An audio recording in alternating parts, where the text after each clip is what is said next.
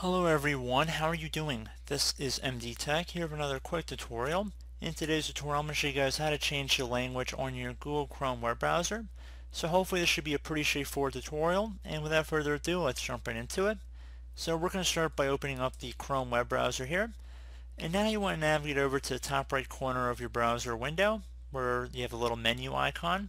Left click on that, and then you want to go down and left click on settings from near the bottom of this menu. Now on this page you want to scroll down until you get to the advanced button near the bottom. Left click on that, scroll down again, and then underneath languages where it says whatever your language is, left click on it. And now at this point, if you want to change any of your languages, you just left click where the first option is right here. So you see there's two different languages. The one is going to say what language it's displayed in, and other languages will be listed here as well. So if you want to change the language, just left click on this Add Languages button right here.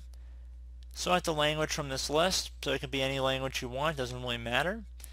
So once you've selected your language, just left click on Add.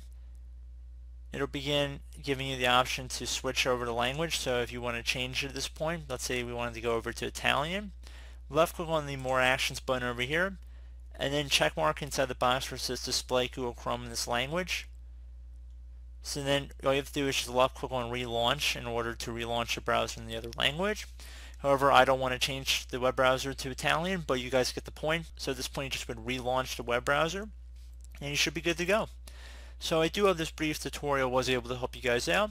And as always, thank you for watching, and I look forward to catching you all in the next tutorial. Goodbye.